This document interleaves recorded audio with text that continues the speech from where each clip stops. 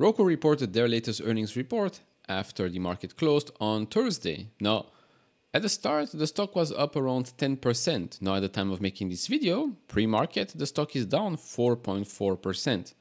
Quite a roller coaster of a ride. Right now, the company is worth close to $9 billion. Year to date, it's down more than 30%. So what exactly has happened? Because the numbers, if you look at the highlight numbers, they're not bad at all. But as we know, just because one quarter is good doesn't mean that the market likes what it heard with regards to guidance. And that's probably where the problem was. More on that in just a second. First of all, thank you all for all the support you've been giving me since the start of the year. It's been quite amazing. Very, very close to reaching 40,000 subscribers. So thank you very much for all the support. If you're not subscribed yet, maybe hit that subscribe button. It's free. You can always unsubscribe later. If you want to support me even further, do check out the link down in the description and in the pinned comment to get the top 10 best stocks to buy now, or go to fool.com/couchinvestor. Thank you very much. So let's first start with the key results as always. Total net revenue was $882 million. That's up 19% year over year. Platform revenue also up 19% year over year to $755 million. But I'll add a bit more commentary on that when it comes to guidance. Gross profit was $388 million. That was up 15% year over year. Then in my opinion, yes, despite the short-term struggle, especially when it comes to profitability of things, because it's still a money-losing business right now, but it's about what happens when they turn a profit. Because if you look here at the streaming households, that was 81.6 million, an increase of 1.6 million quarter over quarter, up 14% year over year. Streaming hours, 30.8 billion, up 5.7 billion hours year over year. ARPU improved a tiny bit quarter over quarter, was basically flat year over year, and this was also their third consecutive quarter of positive adjusted EBITDA and free cash flow. Now, with regards to devices revenue, of course, this is just a small part of their business, but as they ramp up their own Roku products, the more they ramp up, the more they sell, the less expensive it will be for them overall, right? It makes sense. If you're investing quite a lot to build products, if you're only producing a fraction of your goal, of course, in the financials, it will look quite bad. So devices gross profit, a loss in this case, 6.1 million. Overall, total gross margin was 44.1%, down 1.5 percentage points year over year, flat-ish, also down a little bit quarter over quarter.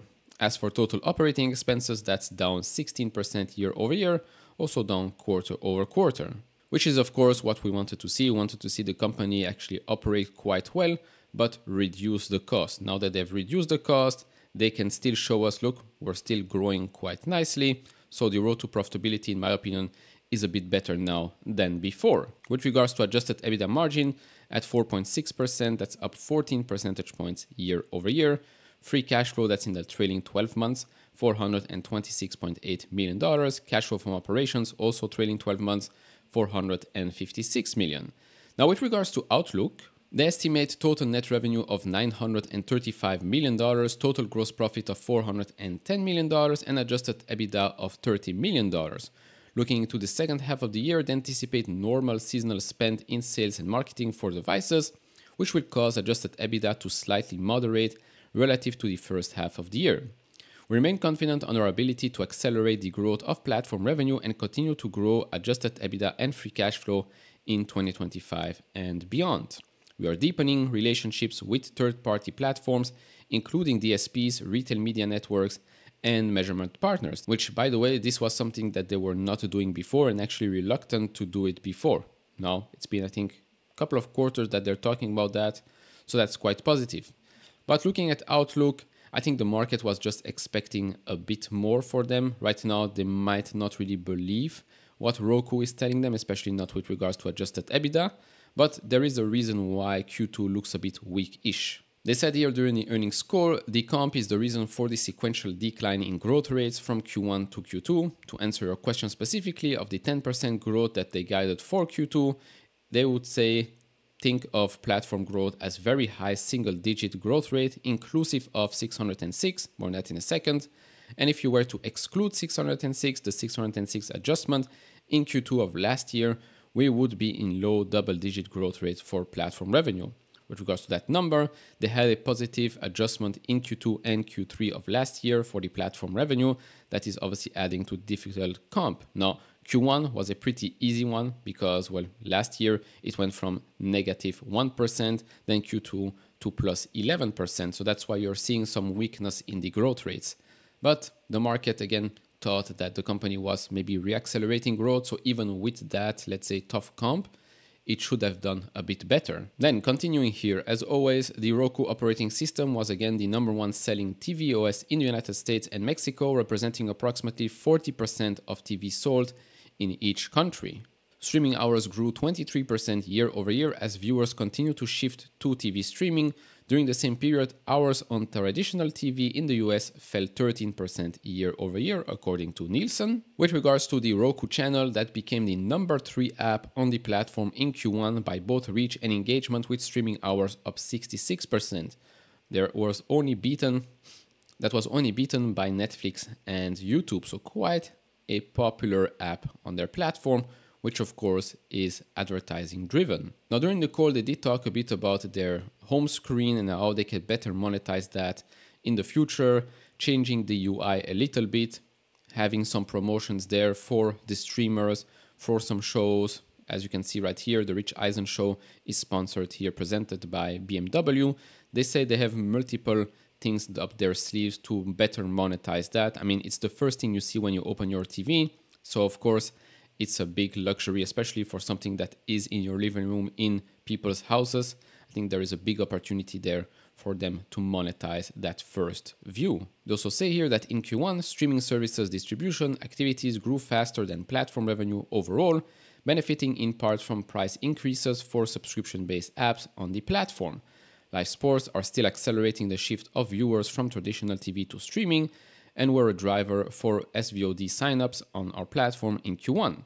For this year's Super Bowl, they drove signups for Paramount Plus through both premium subscription in the Roku channel and the Paramount Plus direct-to-consumer app. Roku Pay, the payment and billing services, makes it easy for both viewers and content partners to transact subscriptions. We are focused on the large opportunity to grow the share of subscriptions on the platform that are built through Roku Pay. Then with regards to advertising activities, the year-over-year growth in video advertising across the Roku platform outperformed both the overall ad market and the traditional linear TV ad market in the United States. The consumer packaged goods, retail, and auto verticals grew, while insurance remained challenged, of course, with the high interest rate environment, inflation, stuff like that. And here, going back to my point, home screen and video ads on the Roku platform reach US households with nearly 120 million people on a daily basis in Q1. So there is a huge opportunity here to monetize that. But of course, execution is key.